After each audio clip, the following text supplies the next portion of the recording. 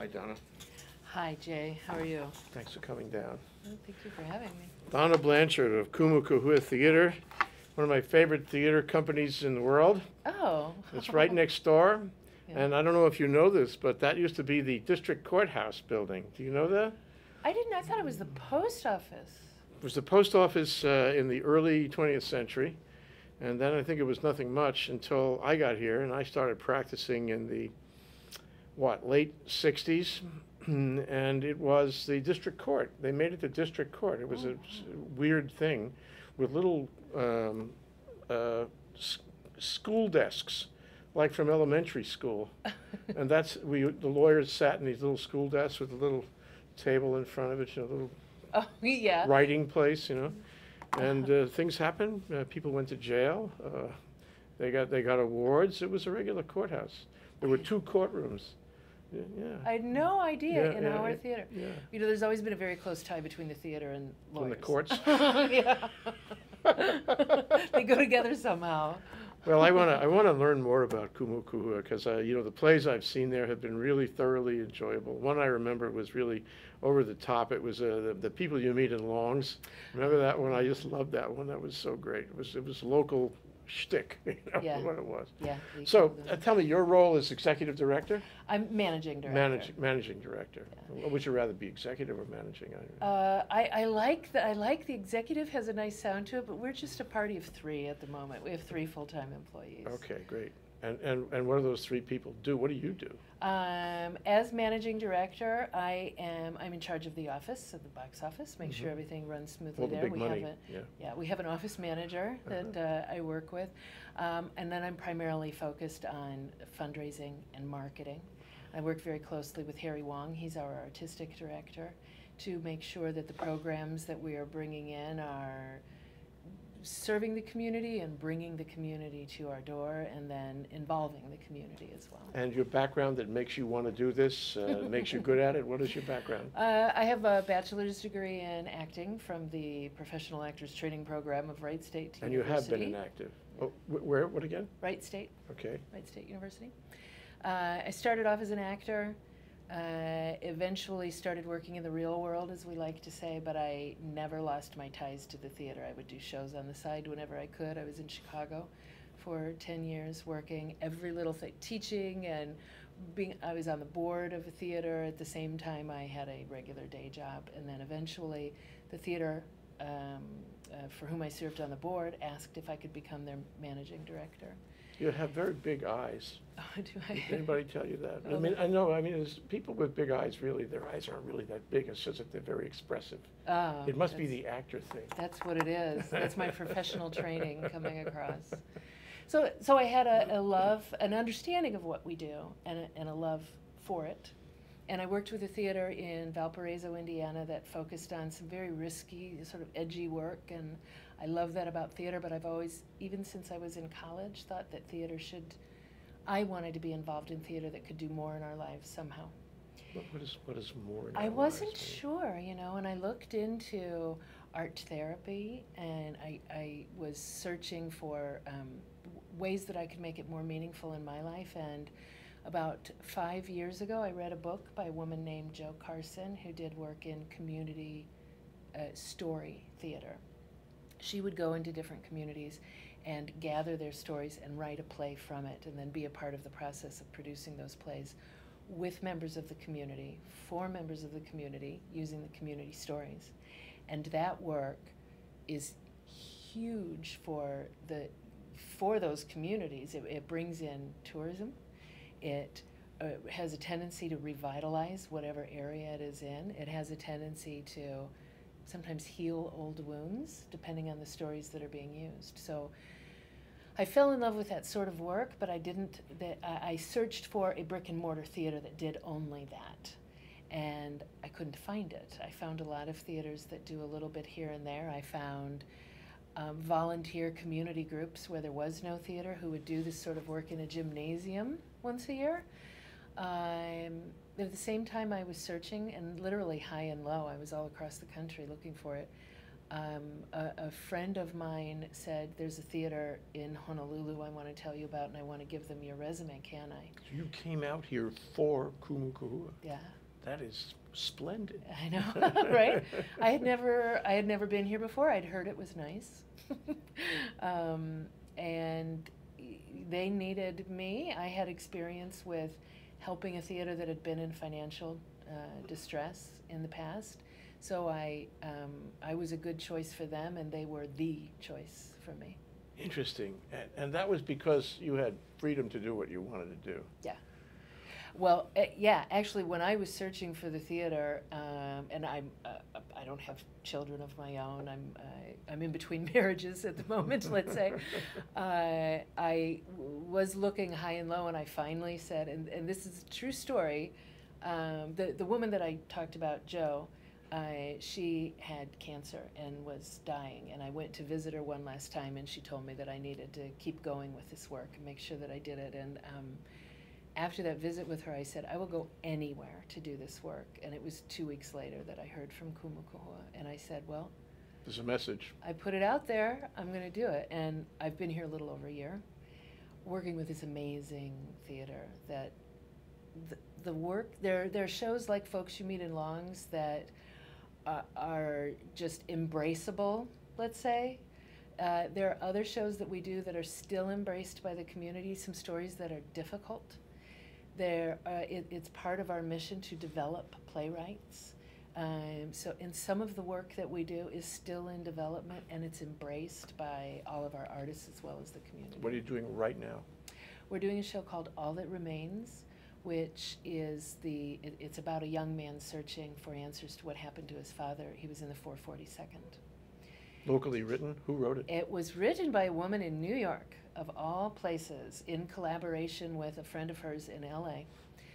But the playwright Mona Z. Smith had been in France and came across a monument to a battle that occurred there with the 442nd and 100th Battalions. And that was how she learned of it. That's how she learned of it. She had 2 uncles who were in the war, but they had no ties to Hawaii at all. Mm-hmm. What she had a passion for was the idea of people fighting across familial battle lines and the complications that come with war. So that started the idea. She and her friend collaborated on the background of it. She was a journalist first, I should mention that. So she could do research. So she research. had a hunger. Yeah. She had a hunger, and before there was the internet, she knew how to do the research. Yeah. Was there research Wikipedia. before the internet? Yeah, there was libraries, there was travel. So it's very odd. That's the show we did right before this, A Cage of Fireflies, was about 3 Okinawan women finding their way, and they were of the Kibé tradition, finding their way in Honolulu. And it was written by a young man who has some Okinawan heritage. That makes sense, right? This woman is, I don't know Mona's cultural makeup, but she looks Scandinavian, and she's here writing about. She finds universality in the story. So. And that's the thing. That's the thing about the stories is if they're human stories, they are universal. Yeah. And there is just one race, so it unites all of us. My goal is for these stories, our stories, to travel and so to make the distance across the ocean a little smaller. Let me tell you 2 references that come to mind from what you say. One is The Descendants, the movie, okay, and it's a Hawaii story. It's a story that people in Hawaii, a lot of people in Hawaii know that story, or elements of that story. You know, it's sort of patchwork, but you know the whole story. But the people on the mainland don't know the story. The people outside of Hawaii don't really know the story of The Descendants. So that's one of the reasons it was so successful. It was like storytelling arbitrage. It exists here, it doesn't exist there, so we export it, and they like it. So, but that's only one of 1,000, 1,000,000 stories that we have here. All that diversity, all those really interesting things that happen, sometimes painful things that happen in the transition of people from Asia especially to Hawaii, their settlement here, the building of the state. All these really incredible things that happened around statehood, This is great stuff. We haven't even begun telling that. Right. And you can do it, actually. Yeah, we can. And we can bring it down to the humanity of the story. How would you feel if? And once you look at that, oh, I would feel that way. And then you have to recognize a kinship with those individuals. And it's hard to hate someone when you understand them, right? Well, you'll have to work harder at it. Hate isn't going away anytime soon. It's possible. and I don't think I think there's lack of understanding. You know, I grew up in the Midwest, just outside of Chicago, and I didn't know what was happening here in Hawaii. Up till I moved here, I pretty much thought I was moving to another state. I didn't realize the background that went into it, and I have some Native American heritage that I can sympathize to a certain extent, but until you really know, you don't know. Yeah. The other reference that comes to mind is a play, which you probably haven't heard of, which is being promoted to investors right now, called Allegiance. Allegiance is with Lea Salonga and the guy who played Zulu, I think, in Star Trek. George Takei. George Takei. And great cast. And it's a musical. Okay. Yeah, I have heard and about it's about that. the internment camps, you know, and it hopes that it opened in San Diego last year and was successful as a test model. Mm-hmm. And they hope to open it this year in New York on Broadway. And there's a movie of it, of the San Diego performance. And it was really terrific. It was a spine tingler and a tearjerker over and over again. I raise it because it was a musical. You take a difficult subject like that and you make a musical? I mean, this is new. Then recently there's one called Next to Normal, playing at Manoa Theatre about mental illness, and this is also a musical. What's going on here? It sounds like a couple of things. One is we are in a renaissance about local performing arts. Two is we take difficult subjects and we handle them. So what's your perception of all of that? You know, I think that the theater is one of the safest places in the world to approach really difficult material. And I remember learning that Andrew Lloyd Webber was doing a musical of Phantom of the Opera, and I said, that's crazy. Look what happened. You're going to take that macabre story and you're going to do that with it, and look at Les Miserables. You know? Same thing.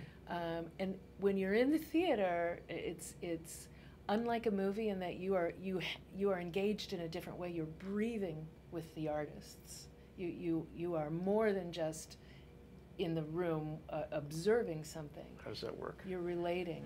How are you relating? I mean, I always thought that radio, even this radio, is a breathing experience, because you never really connect with people unless you can hear them breathe. Right. You sort of you find the rhythm of their life in their breathing. But why do you say that happens in a theater? Because you're so intimately. If it's cold in the room, you're all cold together, and you're acutely. You have to suspending your disbelief in a theater is far different when we have an oceanfront scene or we have a mountaintop scene. You know you're not really there, so you're that willing. You're asked to go the extra step. Yeah, you're playing along, right? Yeah. And when you do that in the theater, you are engaged more fully, yet you're still safe. We are not. Nothing is going to hurt you, right? So we can be in the bowels of wherever the Phantom of the Opera was. We can be in the bowels of the Opera House, or we can be in France during the Revolution, and you're not going to be harmed. Then you add music to it, and we don't do a lot of musicals at Kumu Kahua Theatre, but it takes the same sort of leap in that it adds that dimension where life doesn't normally proceed through musical cues.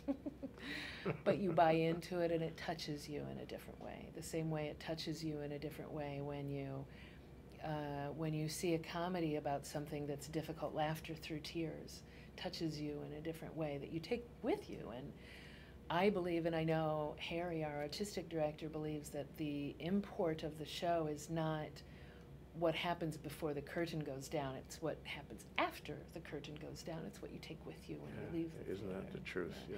And The Descendants is an excellent example of, man, that was real, and you get someone like George Clooney involved in it. So you have a built-in audience who previously neither knew nor had any reason to care about the experience of people here, and that was a beautiful film. I saw that on my way here. I saw it 4 days before what a great I arrived entry. here. Yeah, and I was told, go see that film. Yeah. Don't see From Here to Eternity. That's not gonna No, that's not it's gonna give irrelevant you now. any Yeah. kind of experience. Yeah. But The Descendants is real, and Yeah. you feel like you know those Well, people. do you agree with me about the renaissance of performing arts here? I mean, we've had theater. We've had theater at Ruger, Diamond Head. Mhm. We've had theater at certainly at Kumu Kahua. We've had theater at actually there's live theater on the military bases. I don't know if you have any connection with right? that. There used to be, but yeah, it's I don't know if it's still ended. happening, but Yeah, I but think there it were a lot of ended. people who cared about it, at least at one point in time. And I don't think it was ever as vital as it is now. I'm not sure why, because we have, right now the fall of the arts. The symphony is pretty much gone. The opera is at risk, and the opera, grand performing arts, the grandest of all. So why isn't the theater under the same kind of pressure? It seems to be doing well. Well, I know that, and by the way, I saw Next to Normal. That was an awesome show. There's some great work going on at TAG. There's some really risky work going on that I think theater can do on a different budget scale than film. You don't have to have a fancy platform. Right, and the largest growth sector within theater is those things that engage audience. We can do that. So having a talk story after a performance is something that we do. Having classes that we can offer our patrons, that is the 82% over the last 5 years was the growth of that segment. That's really unique, and I think that's exactly what you're talking about with the renaissance of theater, that people are coming out of their homes and getting more engaged. We have a lot to keep us in a box. And theater is an opportunity to really be part of a community. Intermission. Someone should do a study on intermissions and what happens, because you were sitting next to a stranger, an hour ago when you walked into the theater, and then you experienced something together. You're 500 feet from this studio, and I want to tell you that when we do our luncheon programs up at the Plaza Club upstairs, we always do exit interviews on tape. We walk around with a cameraman, and we put a microphone up, and we ask them, so what do you think? Are you enjoying it?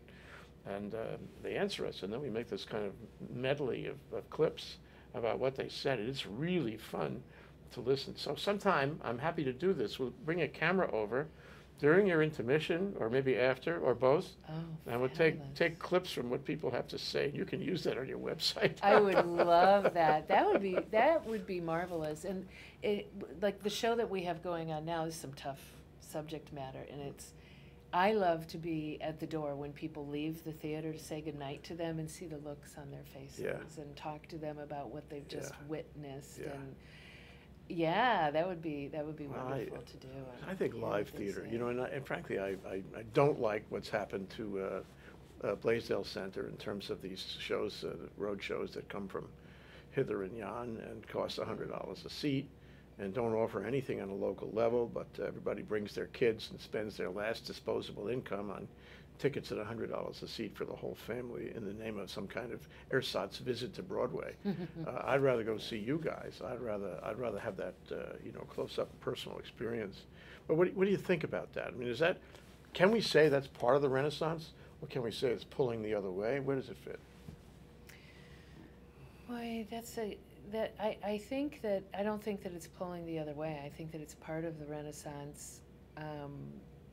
That institution, the big show that's going on at the Blaisdell, going to see the Nutcracker, something like that. There's tradition, and if that's a child's first entree to theater, then so be it. That's beautiful to have that tradition.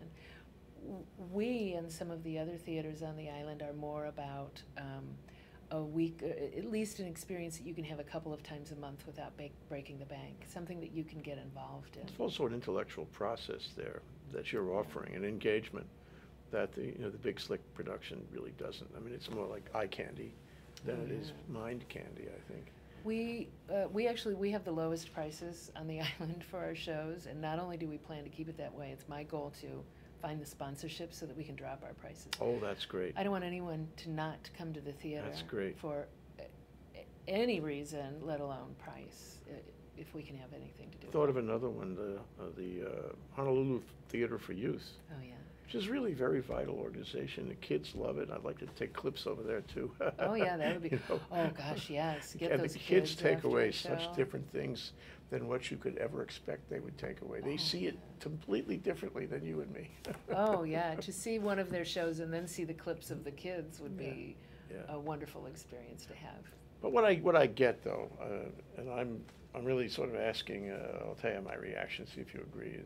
What I get is this Renaissance has another side to it. It has this side of maybe theater in general now has this, that edgy theater you were talking about, has the possibility of dealing with public policy issues, dealing with issues about things in our society that may be off the track, about things that are hard because we haven't been engaging with government, with the society around us, and the play reminds us of that. The play reports a problem. The play tries to get us engaged in the way maybe we weren't before. So it's a political message sometimes. And, you talked about the personal quality of being there and sharing the stage, the experience. That's got to be at least as powerful as any other media in terms of reaching people and how they think. No? Absolutely. And it's the how they think. I think that's the key to it, is experiencing. We did a show, Kumu Kahua last summer, that was about the Hawaiian sovereignty movement, a young man who, within the family, there was someone who was working in the hotel on the family fishing grounds and another who was fighting the hotel on the family fishing grounds. And the thought processes and the interrelational communication that goes into that, and there's so little that is black and white, right and wrong. It's just how you deal with things that matters. And I wouldn't make those same choices necessarily as the person I'm seeing on stage, but now I at least have had an opportunity to feel it, to experience it on some level. And in the day, the interactivity that we have, those opportunities, Facebook and Twitter, that we use that communication as much as possible. But that will never be as immediate as a theater experience. Right. And the conversation that comes after it, and the growth that we experience as a community as a result of having a local downtown theater. Another thought. This is slightly at random, but hey, we're just having a conversation. Give it to me. Well, if I go to the theater once every 5 years, I may not be the most the most trained, the most sensitive theater goer. I'm not seeing it necessarily in all the panoply. I may be giving it a shallow break that way. But if I go once a month or twice a month, then I become more astute in what I am seeing and what I'm interpreting, and the quality of the message and the acting and everything that you're producing. So I'm going to get more, the average person, I'm going to get more out of a show if I have been to the theater regularly. Am I right about that? It's an educational process. I think so, yeah. Not that there's a lot in it for the person who goes once every 5 years, but the same way, if you're going to go see a symphony perform Verdi's Requiem, the more familiar you are with Verdi's Requiem, the more you're going to enjoy when you are actually there to witness it. And the more opportunities you have to go to a theater, every theater. I mean, there's high school theater. There's some really good stuff going on at Mid-Pac and the college theater. Yeah, the feeder for you. Yeah, and we're out there. We're recruiting. Talent scouts. We not only need your actors, we need your playwrights too, please, and your audience. Yeah. But the more involved you are in witnessing that part of the process, then you become a part of the process as a patron. Yeah, A patron, yeah, a patron.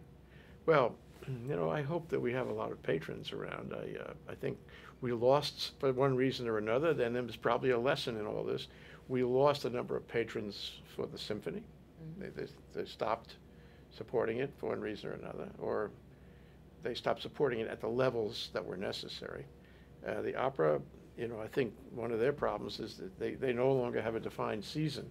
They're all over the calendar, and this has a negative effect for theater, especially, may I say, off Bishop Street type theater that you're doing.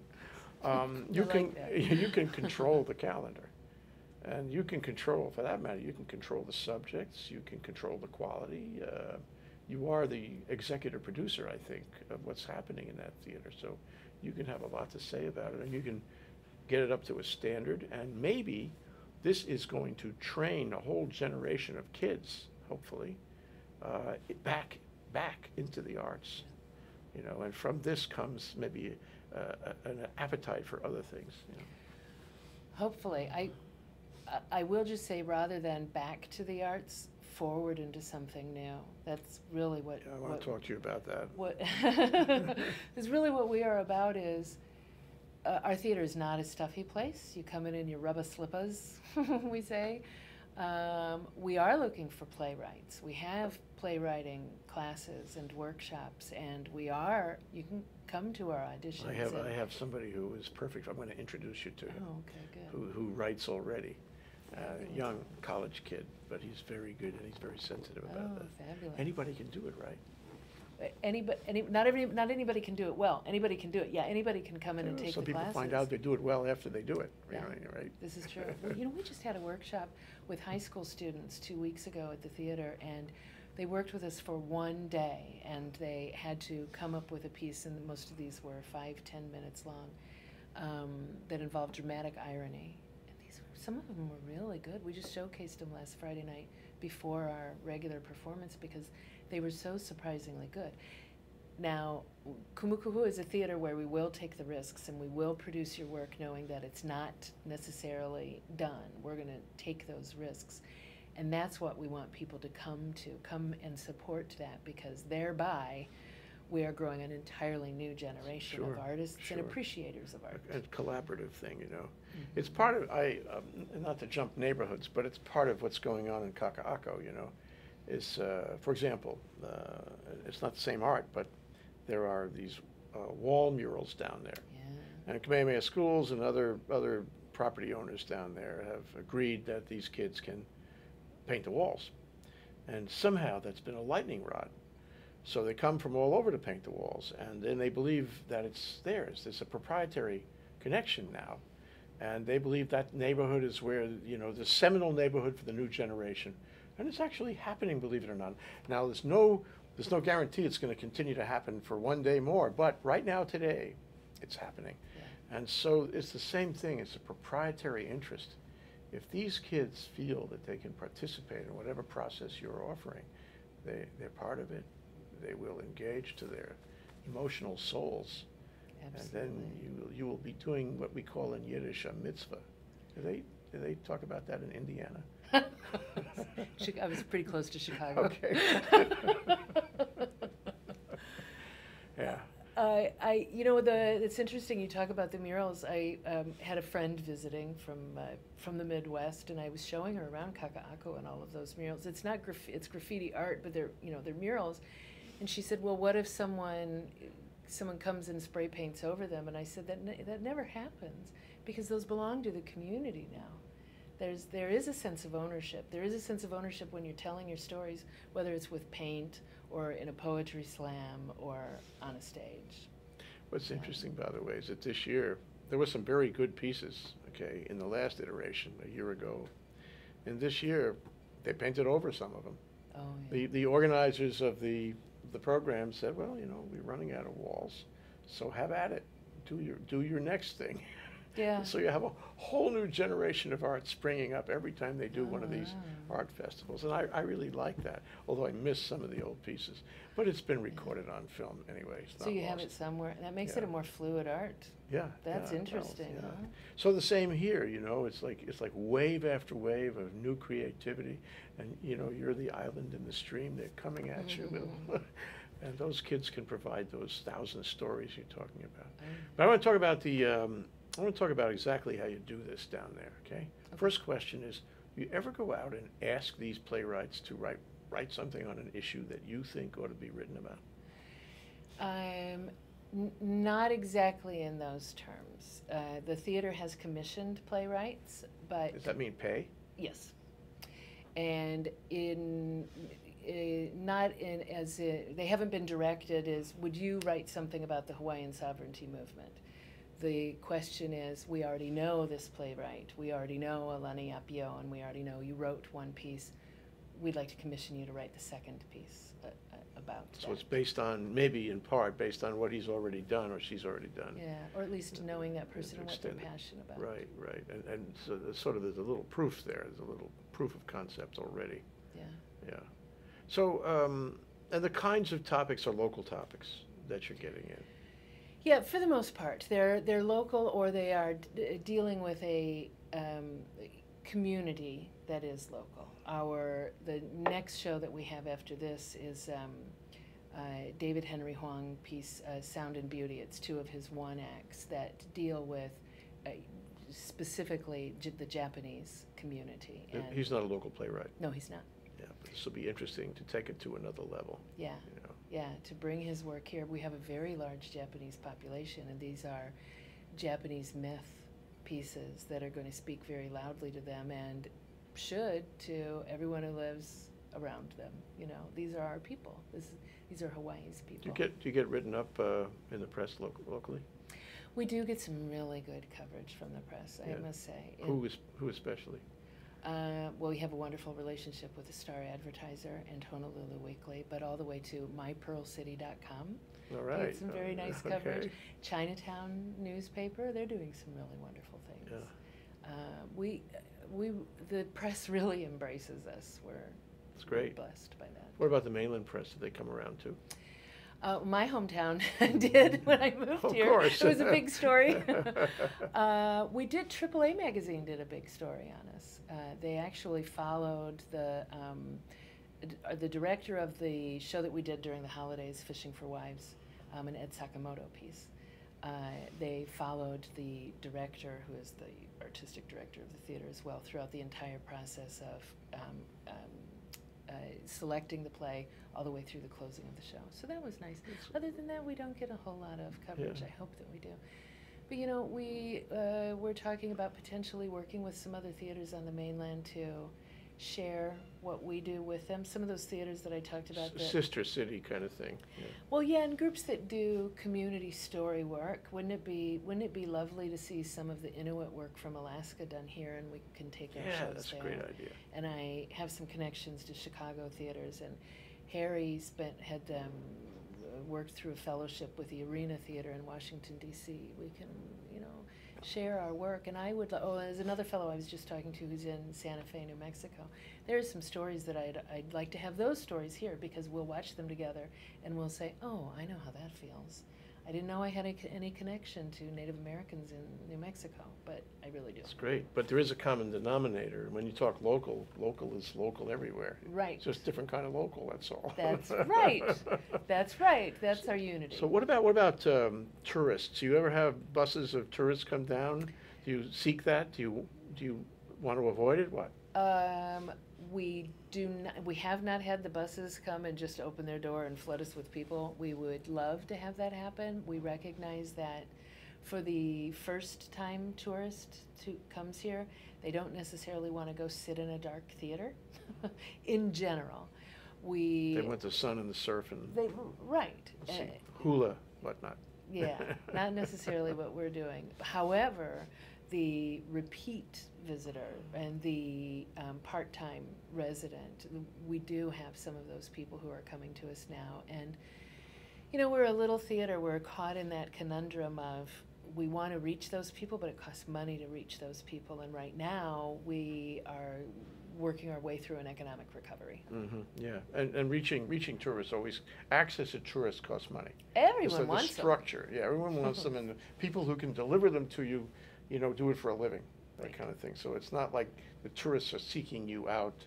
There's got to be somebody in the pipeline like that. Yeah. Little by little, we're finding ways to reach the people who want to go on their vacation. They want to learn more. They want that learning experience. Yeah, and those are the repeats, for sure, including repeats from Asia, right? Sure. They want to find out also. So what about the number of seats? I mean, do you have enough seats to do what you want to do, or are you looking for another theater somewhere else, or what?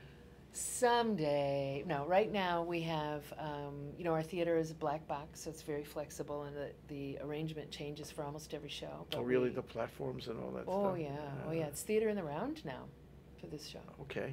And the lights change and all that. Yep. We can borrow your lights sometime. Sure. Sure. But we always make sure we have at least 100 seats. And we do 20 performances on average of each production. And we have in the past, when we have a very popular show, sometimes we bring them back in the summer. We'll do a remount of them.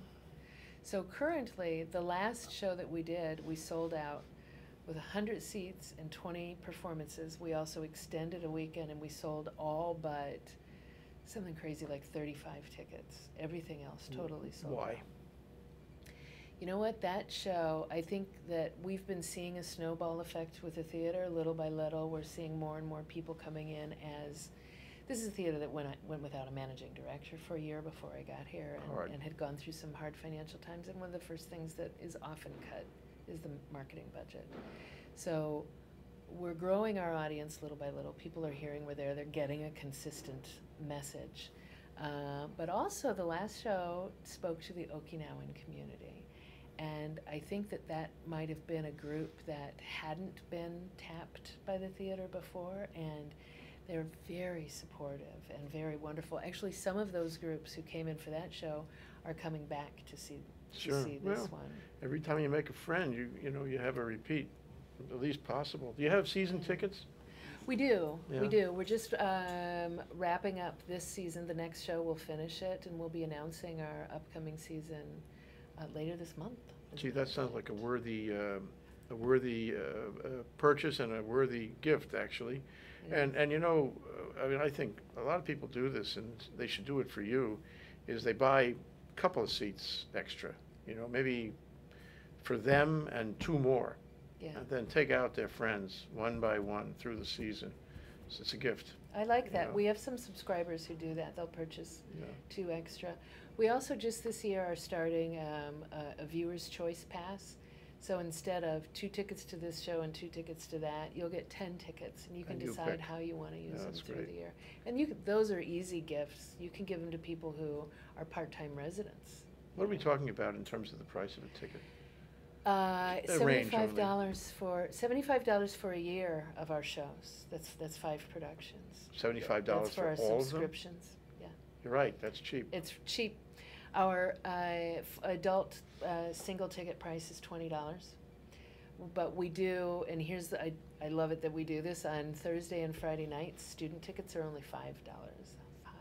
Do they come and fill the house? They come quite often, and we have some really wonderful teachers that we work with who insist that their students come, and they make it a part of a different way to connect to the literature that we're working with. So we talked before about changing people's minds, how they think about social issues, community issues.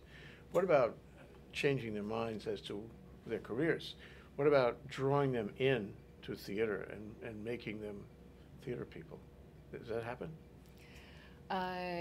Well, we work with some people. Perform. Yeah, we work with some people who I've seen it certainly throughout my career. People who come to see the shows and they enjoy them, and they get the newsletter and they see their auditions, and then they end up on stage, or they end up helping out building sets. And it's a continuum where one touches the other, right? Being on stage, building the set. It's all part of the same thing, isn't it? I'll tell you what, it is. And I've been a performer all of my life, and the first time I worked in a theater where the performers in the show were asked to also come in and help paint and build the set, and I thought, you want me to You want me to pick up a paintbrush? All right, if I must. I can remember sitting out in the house during a rehearsal and looking up and saying, I painted that wall. It's an indescribble feeling that I had a large part in this. It's not a small part, it's a large part. Yeah, the way in which we can touch lives, and we don't change minds. I like to think that we open them. And we do make a point at Kumu Kahua of not making decisions for you. We're going to lay it all out there, and you can go home and think what you think and have those conversations. That's what we want to have happen, but we're never going to make up your mind for This is very, very healthy stuff. It's critical thinking, what you're talking about. You're not only offering them, you're pushing them into critical thinking. How can you go to a play that has these adverse positions and not try to do some thinking about it? Right. Because you're not offering them an answer. If you offered them the answer, they wouldn't do the critical thinking, Right. And then there's a place for that too. There's a place for going to see, the show that you've seen over and over again, Fiddler on the Roof or Oklahoma, and just relaxing and shutting off. We're not that theater. There's a place. Don't for do that Oklahoma. Theater. We're not going to do it. No. I promise. Don't do it. No, really. It's enough. It's enough. We have to move forward. We have to move ahead into the 20th, especially in Hawaii. We have to hit these issues. We have to recreate, a generation that will take the reins, move ahead, be proud, be creative, all that. And the job's not done. You're part of it. In my view, you're part of that job. I think so. So what happens when they get the bug? What happens? Do you give them a job? Do you let them come on? I mean, how do you make your selections? I'm sure it's not based on looks. It's got to be based on a whole combination of things. Huh? Yeah. Well, first I'll say that we've just started offering acting classes as well. We've had them at the theater before. We're doing it with more regularity. You teach? Yeah, I Great. do. For at least quarterly, we're trying to offer something. And we're not a professional theater. HTY is they actually have a professional company that they work with. But when people come in and audition for us, we will work with them, if at all possible, and say, we're not going to cast you in the role this time, and here's why, and here's what you could work on. And here's a class to help you work on. Right. Sometimes it does come down to a matter of looks. I was cast in a show because the director saw me in a hallway standing next to the guy he knew he was going to cast in the show. And pretty much, boy, did he luck out. But he pretty much made the decision based on, we looked like a husband and wife. And it was a smallish role. But so that's the way it works, doesn't it? Sometimes it does come down to looks. It's a gestalt thing. And when you select your players, you're looking with your all your feelings, all your life experience. You're sort of sucking up the persona of the individual and try to figure out how that person's going to project on the stage. It's not easy. Experience counts. Experience counts. Personality counts too. And I like to think that we work as a staff, as board members, as the ensemble that make up the theater, as well as the ensembles that make up each of the shows, as true ensembles, in that what you bring to the table is most important. The rest can be molded. The rest, as long as you come in with the right heart and the right tools, we're going to be able to help you to become what you need to be in order to tell this story. Well, I sit there and I watch actors doing their thing, and I ask myself, could I ever do that? Could I ever put myself into someone else's skin and embrace a character and the dynamic of a character that I am not anything like? Maybe I should be a little like that person, but I'm not. And how do you train a young person to do that? Because it's not necessarily native, unless this person has some kind of really incredible talent, or this person is used to, wrapping himself or herself in sort of a fictitious persona. But how do you make that happen? Well, it's interesting, and there are as many different theories, as there are people, and there's your stock answers that come from like Uta Hagen and the major ones, and I think we all create an amalgamation that works for us. For me, it's a matter of intellectual choices, the physical embodiment, the manifestation of what's going on in your head, and that is all based on your own experiences. You know, this is these are the choices that I am going to make because of this is who I am, or this is the research that I've been able to do. It's all based on who you are, right? So I played a role 5 years ago. If I play it another 5 years from now, it's going to be different, even though I may not have gotten different training. So you have to sort of mediate it with your own thing. Is you taking this role, this other person, this fictitious person, the character, and you're negotiating that character with your character, and you have to settle the matter somehow. Yeah, why are you saying these lines? Well, how can I make sense of these lines? Because I read it and I think, oh, that person's just mean. Well, you have to give your characters more than that. Nobody's mean for the sake of being mean. They're doing it because they believe they're doing the best that they can at any given time, and they just want what we all want. We want to be loved. We want to be safe. So you got to take those Shakespeare or Shepard or Ibsen, whoever wrote those lines, and make some intellectual choices. This is why you would say something like that, and then this is what it feels like. Oh. And then a step further, this is what it looks like. What an experience. Well, you should come over. Yeah, well, I'll look at it in a different way now. But I mean, that never struck me, that all people are motivated by the same things. We're all human beings. Right. And so you've got to relate even meanness to being a human being would, and then you've got to convey that, even though it's hard for you. And so the question, I mean, how does an ordinary person, do you teach that? What's method acting? Is this method acting you're talking about? Is there something different? Oh, well, method acting is the understanding, in a sense, yes. It's the understanding of how things feel. Breath, you talked about breath. It all really begins there. If I'm saying this, I'm upset. That's why I'm saying this. Well, I breathe differently when I'm upset.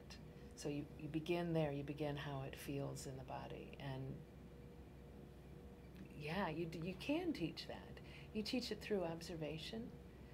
You know, notice there. The movie Fame. But when did that come out? In the 70s. Mm. One of the first things the kids have to do is pay attention to how they eat their cereal in the morning, how they feel when they wake up, how they feel when they brush their teeth. It does really begin there. How does it feel when you go home and you talk with your spouse or your children and something upsets you, and not necessarily in that moment thinking about it, but recalling it later? Well, it made my shoulders tighten up, and it made my breathing became more shallow because I was angry, and I got this surge of adrenaline, and it made me flush. I felt that heat, and I was a little uncomfortable and on the edge. All of those things, we all feel them on a daily basis. You don't necessarily notice them. If you're on the stage and you're trying to do your best, and you understand, these human foibles that drive characters, and sort of basic common denominators of humanity. First of all, you have a new view of humanity. You must, because you must learn about humanity in order to do that. Right. You must find saving grace common denominators, which is really a wonderful lesson in terms of appreciating the planet and the condition of life. You got it. That's so you're right there, you're changing somebody. Yeah. You're a young actor who you led into the ensemble, you're changing that person. You're giving that person a gift that person will remember his whole or her whole life. But there's more though, and that is, it seems to me, correct me if not, I'm on the stage and I'm projecting, being upset about something.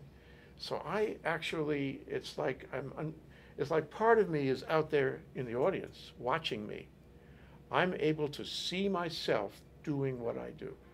I'm able to appreciate, the audience, the person watching, and therefore I'm at one with the audience. I'm connected, and because it's an echo effect. I'm just making this up. Yeah. Well, to some extent, you don't want your focus to be over there. It has to be here, but you have to follow a certain set of rules, like they have to be able to hear you. So you have to project, you have to be speaking louder than you necessarily would in that given situation. But I would say that you have to learn those rules so that you can forget those rules, and you do forget them. That one of the worst things an actor can ever do is be aware of themselves while they're actually working on the stage. And this is why we go through the rehearsal process. So you get those rules down, and then you forget it and you just feel. And I can tell you, I can maybe demonstrate this for you. I worked, there was a woman that we brought out last summer for a master class who has experience at the Actors Studio. She's used to teach there in their master's program. And I did a demonstration with her for some film students about intent and motivation for the actor. And another actor and I read a scene together that neither of us, she made sure it was a play we'd never read before. So we read about a 10-minute scene for the filmmakers, and then we dissected it. We talked about it. Why is she saying this? Why is he doing this? What is their relationship? What happened before this moment? What is going to happen next? We talked about it, and then we read it again. And then we were given some blocking, and we read through it again. And she took our scripts away. Oh, jump off the mountain. And we did almost the entire scene, not word for word, but moment for moment was all there because we understood it. Yeah. So we learned it. So you're operating on an emotional level there. Because that's what it all boils down to. Yeah. If my line is to say to you, what time is it? Well, why am I saying it? If I'm impatient or if I'm anxious about, if once I know that, the words, what time is it, are going to come easily because I know, I have, cognitive dissonance. When you get your body in that state of anxiety, the breathing and the feeling of the adrenaline, all of that, your body responds in kind. You will actually get the flush and all of these things, and the emotion is there. So the words just pop out at that point. Make yourself cry? I haven't done that in a very long time, but yeah, you know what? I can tell you that sometimes you do. Sometimes you depend on the emotion. I will admit right here and now that I did the show Who's Afraid of Virginia Woolf? Great show. It's a great show. There's a very big. That's a very good example of that character. I played Martha. She says and does some really heinous things, but she only did them for all the right reasons. Yeah. This is the big ending. There's a big scene, and you have to bawl your eyes out. Yeah. Really, it needs to be there. And sometimes it's so intense night after night. Yeah. And sometimes you feel the emotion, but the physicality of it may not be there. So I'm going to admit a cheat. Man, this is like the magician showing you a trick. But I had Vicks Vapo Rub. You know what I'm talking about. At a certain point, on the mantle of the fireplace that was on the set. So I knew that I could go there. If it wasn't happening for me, I knew that I could go there and no one would ever know what was happening, and then I could do this, and just the fumes from it would help the physicality happen. And then maybe it starts by itself, because you're at the brink of it anyway. Well, and there were nights when I left. You also have to know how to turn those things off. Right. And there are a lot of actors who have problems. We know film actors as well as stage actors who have difficulty turning things off. The classic, happiest example of it is the stage romance, the showmance, we call it. That where they kiss each other or something. It's very common for love interests on stage to develop something off stage. You can imagine, just look at it, and you know that you don't get close to somebody like that except in a romantic setting. Right. Therefore, this is pretty sexy business. Yeah, it is, and just sharing the, scent of each other that often, being that close, has an effect that happens all the time. You have to know how to turn those things off, unless you don't want to. Unless you don't want to. Well, I suppose some kids go into that because they would like to have the proximity. They would like to have a little something. A little stage kissing. Yeah. You know? Yeah, that's not one of the best reasons to go into we theater. We don't encourage that. We don't encourage that one, but sometimes there are different aspects to the craft that can be taught. There's innate ability within people. I think that there's, when someone is a natural, quote unquote, it's most often it's someone who is able to recognize the feeling behind the manifestation just naturally, and also have the mental capacity, intellectual capacity to do their analysis and do their homework. There's a lot of So work. it's a very profound and personal education involved. Do you see people change in front of your eyes, with these classes and plays? Do you see them when they make the recognition, when they realize how they can put it all together? Don't they change as human beings somehow? Oh, yeah.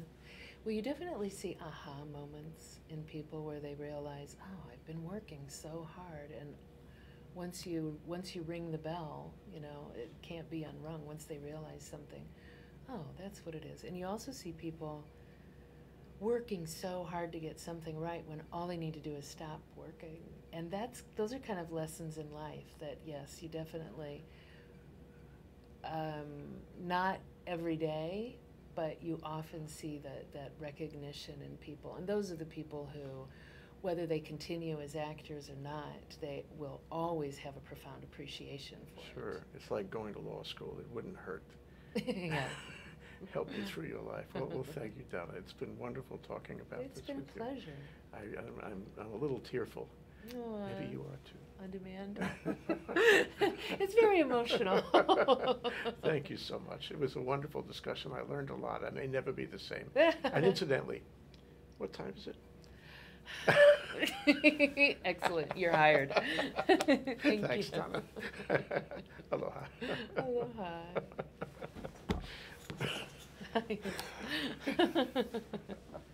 Perfect. Come over anytime. Okay.